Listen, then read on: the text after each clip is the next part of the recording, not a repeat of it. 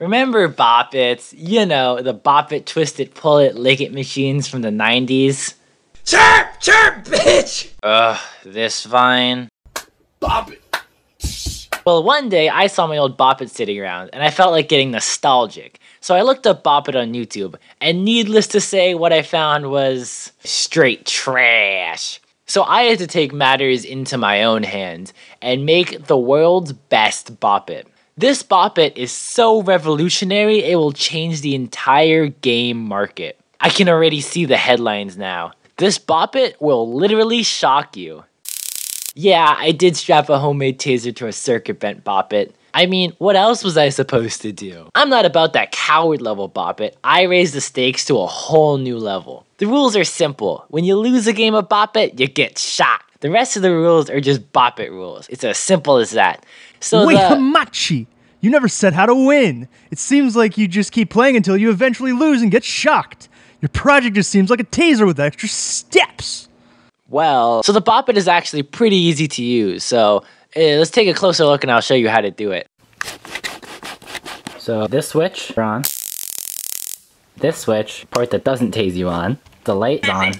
It's not gonna tase you. Hello? You're out.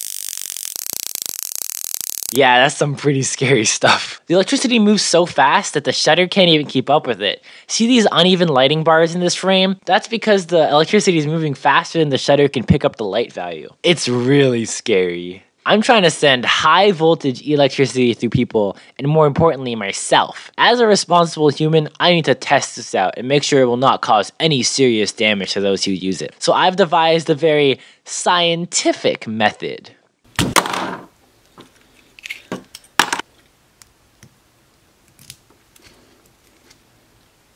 Ew. It smells like hot dog in here, and that's kind of disgusting. I score 3. Bop-It. Yow! Oh, so close. Oh no. Oof.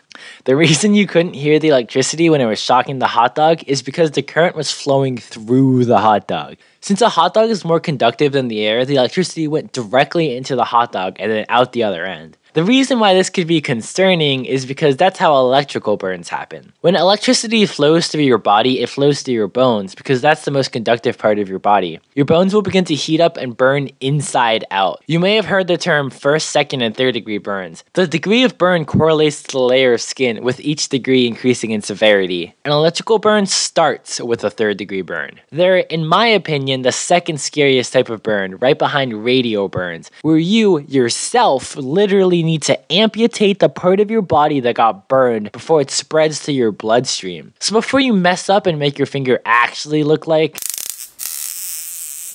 a hot dog, take safety precautions. So when we cut open the hot dog, we can see that the insides are slimy and disgusting and like pink and something I would never tell you to ever eat. So it's pretty much just a normal hot dog. The time has come. As an inventor, I need to test my own invention. Ugh. I really don't want to do this. I score 3. Bop-It. Twist it. Bop-It. Bop-It. I can't do this. Ah. I chickened out. Chickened out. Bop-It to start. I won't get shot by a taser. I used the hot dog, so I know it's safe. Bop-It. Twist it. Part of me wants to grab it like tighter because I'm scared, but like, Pull it. ah! Bop-It. Bop-It. Oh! Twist it. Oh no! Yow! Oh, so close. So obviously this is like not gonna hurt, but it's scary. Twist it. Twist it. Bop-It. Bop-It. Pull it. This is scary. Oh, shit! You can do this. Score 10. Ah! Bop-It to I start. forgot. Oh no. I forgot to turn the taser on. I'm going to sleep. Ah, I was ready this time. I was gonna do it. I held my hand on the thing and I was like, why isn't it shocking me? And it's, oh no, I gotta do it again. Okay. This time, I got this. High score 11. Bop it. Twist it. Pull it. Bop it. Pull it. Twist it. Bop it. Bop it. Pull it. Pull it. Twist it. Bop it. Twist it. Pull it. Twist it. Bop it. Twist it. Pull it. Twist it. Bop it. Twist it. Can't see. Oh, no. Oh, so close. Score 20. Oh. Ah. Bop it to start. Well, boys, we did it. It happened. I did it. So, guys, stop saying I look like Chicken Little. He's dumb and he's a coward, and I'm not a coward. So now that I've had to experience the joy of sending 10,000 volts through my body, it's time to force other people to do it. I called up my friends and went over to their house and told them they had to try the Bop-It. But they were feeling apprehensive. And you know what they made me do? They made me play the Bop-It again. I score 5. Bop it. Twist it. Pull it. Bop it. Twist it. Bop it. Bop it.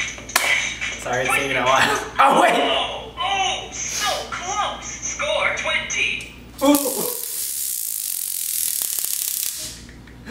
Start. That's terrifying. But even after that, even after I got shocked for a second time, Start. I don't want to start. so finally, after a ton of convincing, I got them to try it. Bop it. Twist it. Pull it. Bop it. Pull it. Yeah! You can do this. Score 4. Ow! Oh, jeez. So close. Score 5. We then went looking for people to try out the not taser. Oh yeah, I gotta pull an Elon Musk on this one and call it a not taser, because tasers are technically illegal in my state. If you don't have a license, don't look up what state that is and totally stalk me, please. So it's a not taser. Our band of overly charismatic, mature people. Hell yeah. Asking people to get shocked by a couple thousand volts of electricity went as well as you would think. There was this one girl who I knew from school that we asked. She had seen me posting videos of the Bop-It and taser components on Snapchat, so when I asked her if she wanted to play Bop-It, she looked at me and said, You have that thing? Oh, hell no. then she, I kid you not, ran away. She full out ran away from us. Charismatic. Now, some of you might be asking why I made this torture device, and my answer to that is, to flex, kid, grind life never stops. But really, I wanted to show off what I could do. I really challenged myself with this project. Not only did I have to figure out the Bop-It completely on my own, since no tutorials exist online for how to turn a Bop-It into a taser, for some odd reason, I don't know. I also decided I wasn't going to use a microcontroller and rely simply on electronics. I was able to figure out everything myself and learned a bunch about electronics. Although, I do want to give a massive shout out to my friend, the guy who can't sing, for helping me troubleshoot a little bit and drawing up the circuit, which was way smarter and more advanced than anything I made. But all of this is to say that if a teenage boy who's never taken a physics class and learned electronics off of YouTube tutorials and Google image diagrams can make inventions like this in his basement, just think about what you can do. If you have an idea you want to make, an instrument you want to play, a thing you want to learn, pop that shit into YouTube, watch some tutorials, and let's go tase some unsuspecting people on the street. Yeah, assault. Hey, what's up, guys? It's Mike Wazowski here. No, I'm Mike Wazowski.